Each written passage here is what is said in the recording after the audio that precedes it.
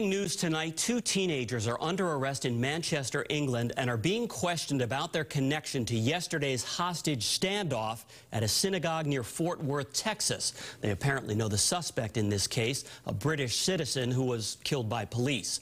Meantime, Jewish leaders here in Boston are condemning the hostage ordeal as terrorism and pledging to renew their readiness. You come online after the Sabbath, you read that this hostage situation is unfolding, and the first thing you think is, this could be us. Local Jewish leaders reacting tonight to Saturday's hostage standoff in Colleyville, Texas, where the rabbi at Congregation Beth Israel credits his synagogue's years of preparation for such an event with saving lives. We've learned that the training and the preparation and the relationships that you build beforehand are essential for making it through something like this.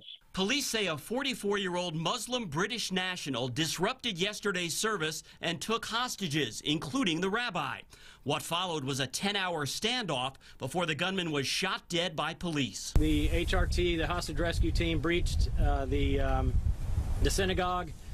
They rescued the three hostages, and the subject is deceased. During the standoff, the gunman ranted against Israel and Jews, but he then demanded the release of a Pakistani scientist serving a lengthy prison sentence in Texas for trying to kill U.S. Army officers in Afghanistan, seemingly conflicted motives. We just don't have enough facts.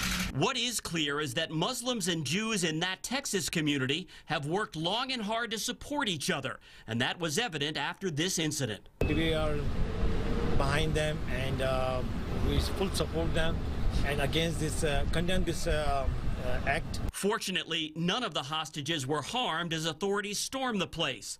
Nevertheless, local Jewish leaders say this act of anti-Semitism must be publicly called out and condemned, while security efforts at synagogues everywhere are redoubled. You know, we are laser focused on making sure that no one in our community needs to go to synagogue, worship, practice their religion from a place of fear. The dead suspect in this case, Malik Faisal Akram, only came to this country a few weeks ago, and there were no red flags when he cleared security. CNN is reporting tonight that his family is apologizing for his actions.